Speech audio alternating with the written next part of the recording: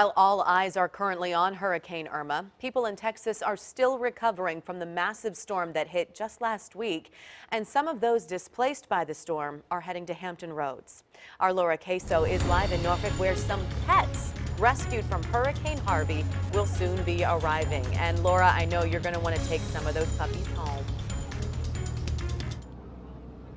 Yeah, I mean, I'm going to try not to, but you know what, Katie and Don, they just arrived. Literally 1 minute ago, 63 dogs and cats arrived here at the PETA headquarters in Norfolk, and these are animals that were actually already in shelters in Louisiana and Texas.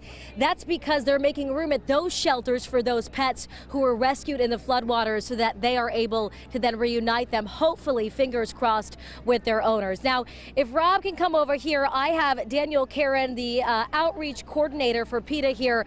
This is a big day, first of all. All those animals came in arrived with an applause, but some of these volunteers actually rescued animals from the floodwaters too. Yes, we're super excited to welcome them back, but they went down there. PETA sent a team down with also a couple of staffers from the Virginia Beach SPCA, and they were involved in the rescue of around 100 animals that then stay in the area in Texas. And then so before coming back, we went down to the local shelters and asked what we could do to help, and the biggest thing they needed help with was getting the animals out of there to make room for the new animals that have been displaced and could possibly be reunited with family.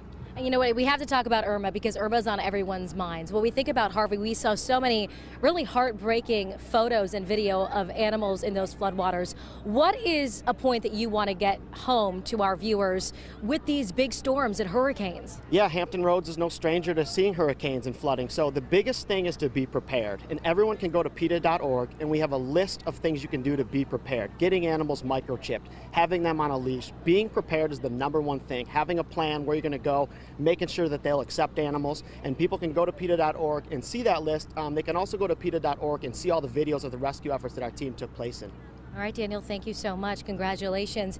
And so right now there are 10 vans here. These are local SPCAs who are ready to take some of these animals into the vans and then bring them to their shelters, where then you will be able to adopt them out. Now, coming up at 4, we'll tell you where you can adopt these animals, when you can adopt these animals, and of course we'll be looking at them, getting some video, telling more stories. And like you said, Katie, I'm really going to have to hold back from maybe adopting one out, but I'm sure there are many cats and dogs who are in need of forever homes. For now, I'm live in Norfolk. Laura Caso, 10 on your side.